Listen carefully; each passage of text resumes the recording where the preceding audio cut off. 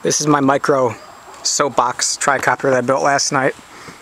I've used these SoapBoxes on my last tricopter with success, so I was coming up with the design for this tricopter and I figured it would work good enough for the frame.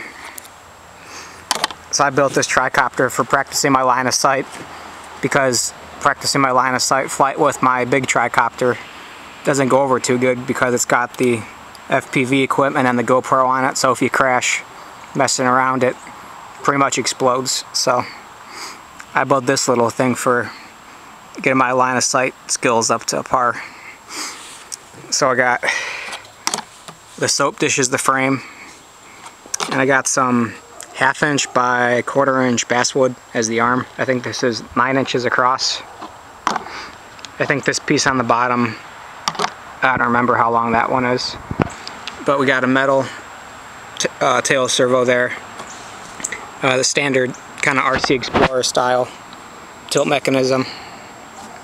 Hobby King 1811 motors, ACP 530 by 3 props, and then inside here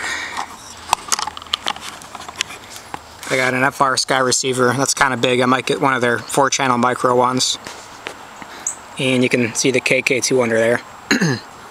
And then the speed controls are Turn G Plush 6 amps. Just today I picked up the landing gear. I think they're off Blade 300 or something. I don't know, but they're about the right size and they work good. Just screwed to the bottom. These are held on by screws going in from inside, 2 in there, and then there's 2 in that one, but obviously they're coming out from the other side so you can't see them. But yeah, I just got it built last night, dialed in my settings, and it's flying pretty good. It's a little bit more squirrely than my big tricopter, but I guess that's nice because you can do some more crazy stuff with it. I like to eventually do some flips and stuff with it, but I'm not quite there yet, so. Well, that's the little tricopter. Let's go fly it.